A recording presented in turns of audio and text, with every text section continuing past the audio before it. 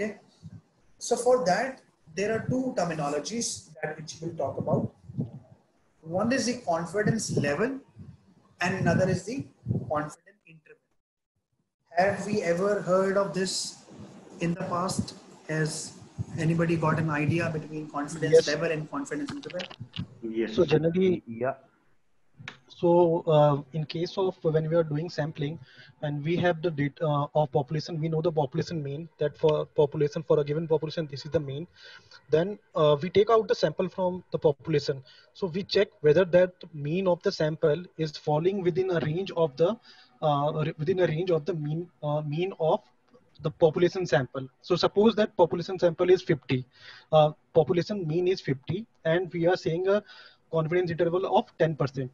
So we will accept mean of sample plus minus 10% of the population mean. So if it is 50, then plus the 10% would be 55, and minus 10% would be say 45.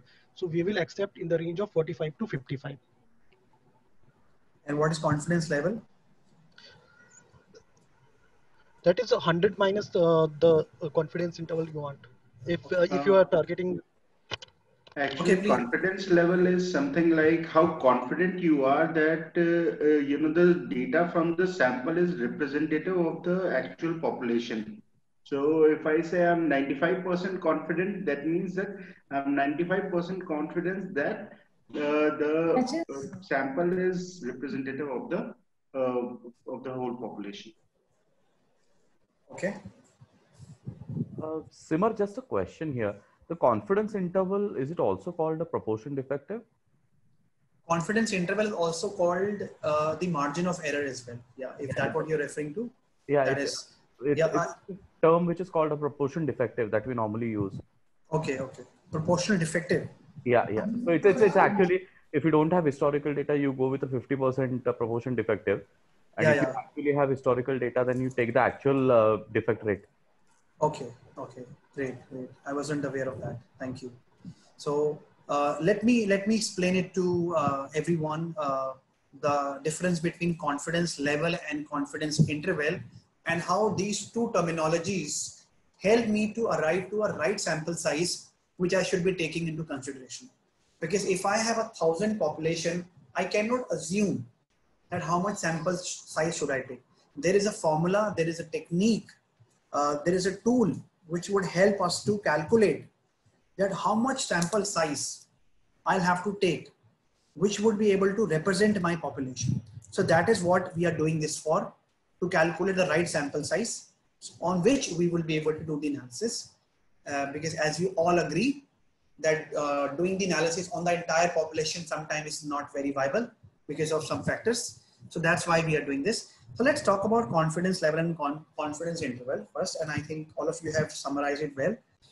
Confidence level basically talks about how much confident, how much accurate I am towards the data that I've taken against the sample. Okay. So for example, if my population mean, we'll take an example of anything. So let's take an example that if my population mean of the cycle time, okay, is 300 minutes. Okay. Now I cannot do the analysis of entire stuff. I can do the sampling. I can do only sampling. Now I want to be very, very closer to 300, because I'll just use the Excel to make you understand so that you can see what I'm saying also. So let's take an example. The population mean of turnaround time is, let's say, 300 minutes. Okay. But now due to some constraints, I cannot do the analysis on the entire population. Let's say population is 20,000 data points. So these are my data points. This is my CTQ or metric, the current state. Okay. My sample mean of turnaround time. Let's say if I've taken 300 samples, which is representing to 20,000. Now I want to be accurate. Does this 300 should be very, very close to this average. So if it is, let's say 200, do you think it's the right sample size that I've taken, the right amount of sample size that I've taken? No. There's a lot of variation. 300 minutes and 200 minutes, which means I have not done the stratified sampling. Two reasons. Either I have not done the right sampling or I have not taken the right sample size. There could be two issues that I have.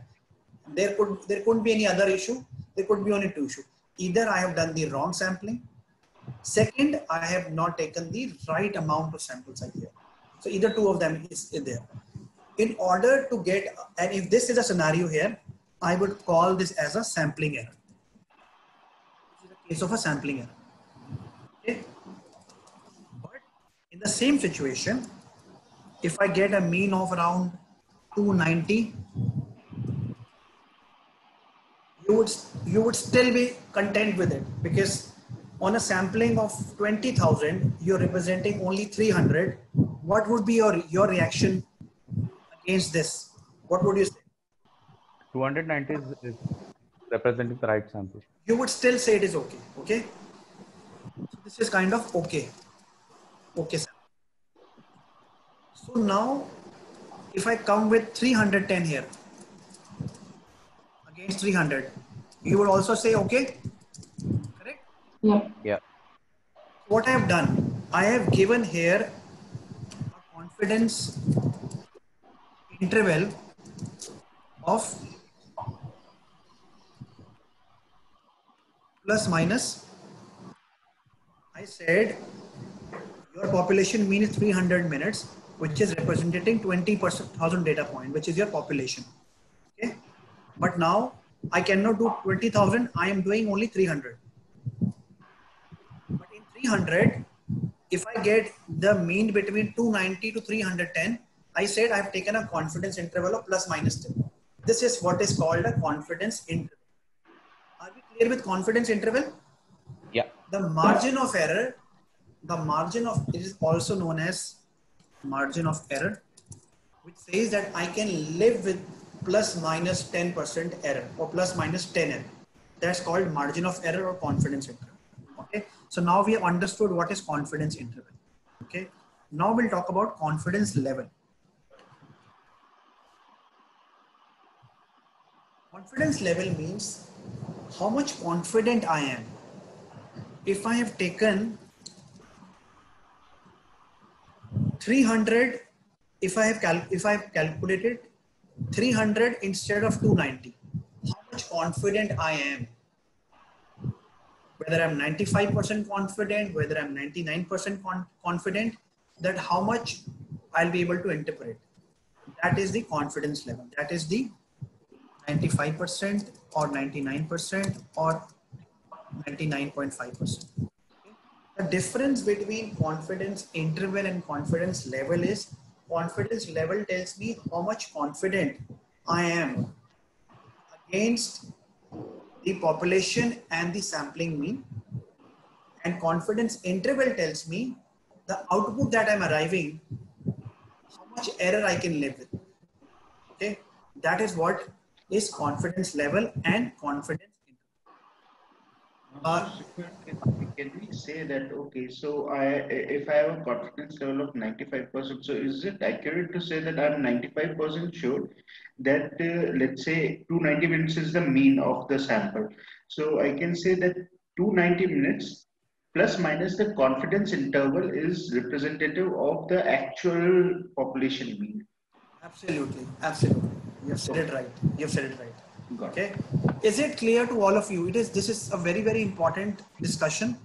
If you have any sort of doubt, anything which is there in your mind between confidence interval and confidence level, please speak up. Please use your example and to understand. Yes. So, if the population mean is 300 and confidence interval is plus minus 10%, so we will accept a mean sample mean if it is within 10, plus minus 10 of the population mean. So if population mean is 300, then the sample mean should be in the range of 290 and 310. Is that the right Yes. interpretation? Yes. Absolutely. Absolutely. because now I'm comparing the population mean with the sample mean. With the help of confidence level is also known as precision, just another term. Precision.